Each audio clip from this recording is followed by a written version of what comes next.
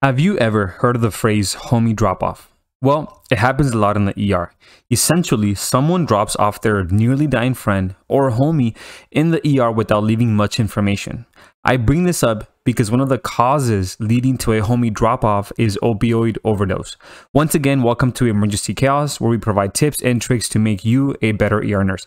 Today, we are covering Narcan, one of the essential medications you must know as an ER nurse. We are also going to touch upon opioid overdose, including signs and symptoms, and how to monitor these patients. As always, thank you for your time. So Narcan, otherwise known as Naloxone, antagonizes opioids. This is important because, as we know, opioids can cause respiratory depression and a decreased level of consciousness that, when severe, can lead to the patient overdosing and dying.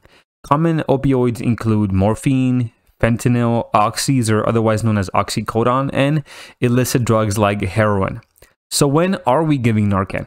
We are giving Narcan when a patient's respiratory drive is affected, meaning they are breathing slower and slower, or their breathing is ineffective, or they perhaps have gone apneic and are not breathing anymore. Another reason to give Narcan is when the patient has a very decreased level of consciousness from the opioid, a low GCS to where they can't protect their own airway. When this happens, there's also usually some sort of respiratory effect as well. Now, let's go into the signs and symptoms of an opioid overdose. Like we discussed, alterations in their respiratory drive and mentation are common, including signs of poor perfusion and oxygenation, specifically like cyanosis. But one key sign that you will see is pinpoint pupils. So get in the habit of assessing your patient's pupils, especially those who are altered, comatose, or showing signs of ineffective breathing. So as for the route of administration, we have intranasal, intramuscular, and intravenous. Typically, the public has access to the intranasal device, but in the ER, the IV route is preferred.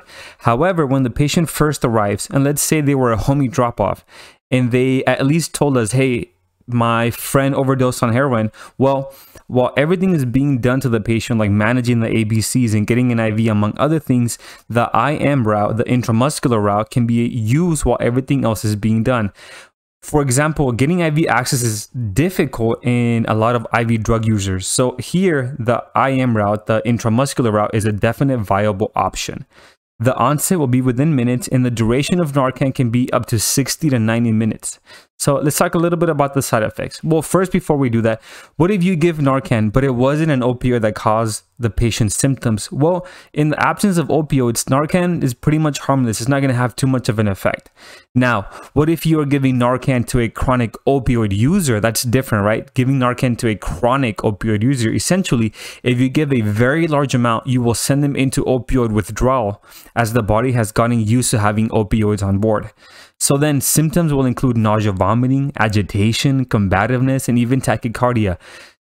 Opioids are a downer. When they withdraw, it's going to be all the upper symptoms, right? Like tachycardia, agitation, combativeness, all those things. There's also another side effect, and there's a risk of flash pulmonary edema. It's a very low risk and it's not common, but it can happen. So just keep that at the back of your mind as well.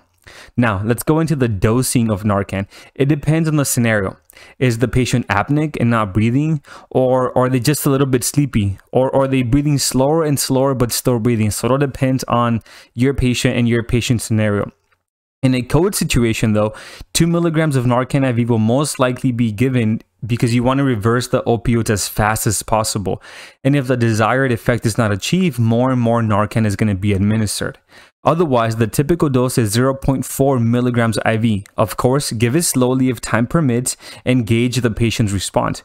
You will definitely closely monitor these patients, and you need to redose the Narcan within minutes if the desired effects are not achieved. I've had a peri-COVID situation where I've given 1 milligram IV instead of the 0.4 milligram. But again, it kind of all goes back to how your patient is and how they're presenting.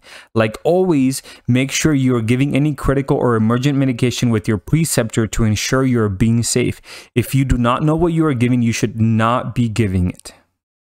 Like always, the ABCs are going to be addressed first. But remember, this is the ER. Everything will be happening simultaneously. For example, while the provider and the RT are handling the airway, someone else will be connecting the patient onto the monitor or trying to get IV access. But you can be getting medications ready, and in this circumstance, getting the Narcan ready to go. There is always something to do in the ER. So some questions you should be asking is, was this a suicide attempt? How often and how long has the patient been using? Or was it prescribed? And if it was prescribed, why was it prescribed? How long was the patient down for? If it was a suicide attempt, did they take any other medications along with the opioid? If addicted, do they have a desire to quit so you can help connect them with the appropriate resources? Do they know how to use Narcan? Do friends and their family know how to use Narcan? So those are all important questions to ask. So as far as monitoring, a key resource that should be used for these patients is end-tidal capnography. So you can monitor how well the patient is ventilating or breathing, because let's admit it, the ER is super busy, and after stabilizing your patient, you're not going to be able to stay and be at the bedside for every single second and minute. It's the ER. There's plenty of other sick patients to go around, so you're going to have other patients to take care of.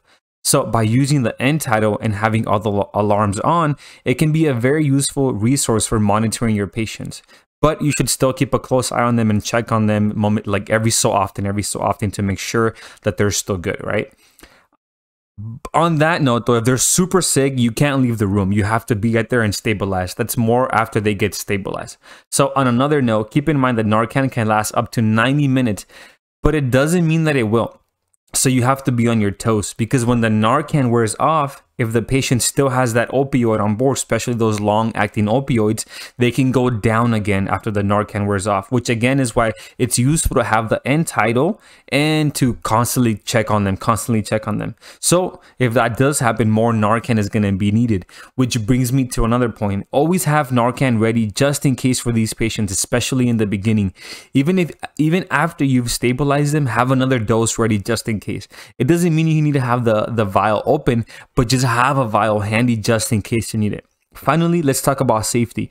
Be aware, as we discussed, that these patients, when they wake up, they can be combative and agitated after the Narcan. So protect yourself. Don't be in harm's way. Of course, keep the patient safe, but you can't help anyone if you get hurt. Finally, just to summarize the key points, Narcan is used to reverse the effects of opioids. Some opioids can be long-lasting, needing repeating doses of Narcan, so monitor your patients carefully, use end tidal, and keep yourself safe. When in doubt, ask questions and have your preceptor verify what you are doing, especially in the beginning of your preceptorship. Thank you for your time today. I hope that I was at least able to teach you one thing. If you want to keep learning, I've listed my favorite ER nursing related books in the description, with my favorite being Sheehy's and the case files. As well, please take the time to watch my other videos. Also, if you would like to help support the channel, I have nursing stickers and shirts on Redbubble that you can check out. Again, thank you for your time today.